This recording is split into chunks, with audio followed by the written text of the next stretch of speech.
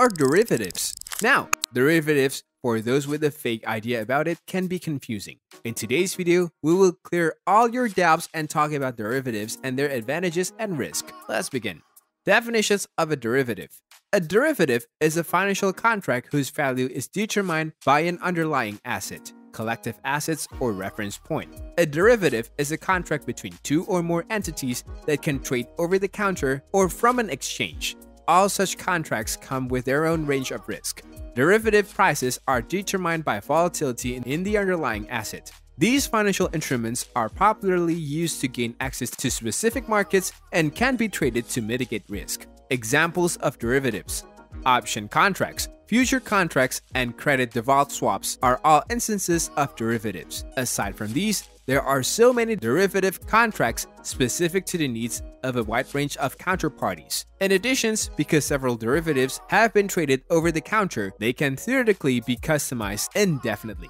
Risk and benefits of derivatives.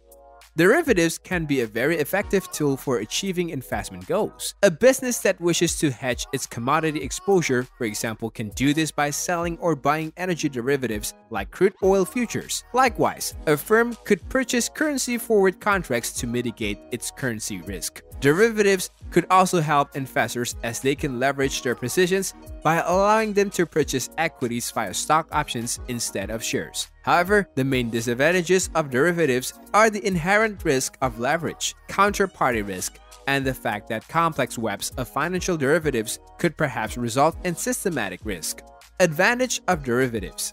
For both businesses and investors, derivatives could be a valuable tool. They allow you to lock in prices, hedge against undesirable rate movements, and reduce risk. And they almost always come at a low cost. Derivatives are bought on margin, indicating that traders borrow money or buy them.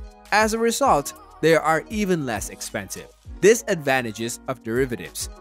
Because derivatives are premised on the price of some other assets, they are challenging to evaluate. In addition, counterparty risk, which are tough to anticipate or value, are associated with OTC derivatives. Changes in the amount of time until expiry, the cost of keeping the underlying asset, and interest rates are all factors that affect most derivatives. Because of these factors, perfectly matching the worth of a derivative to the underlying asset is complicated.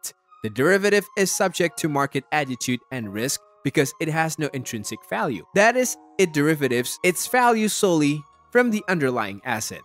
Therefore, regardless of the outcome with the underlying asset's value, supply and demand, things can affect a derivative's price and liquidity to move up and down. Finally, derivatives are frequent leverage instruments, and leverage has both positive and negative consequences.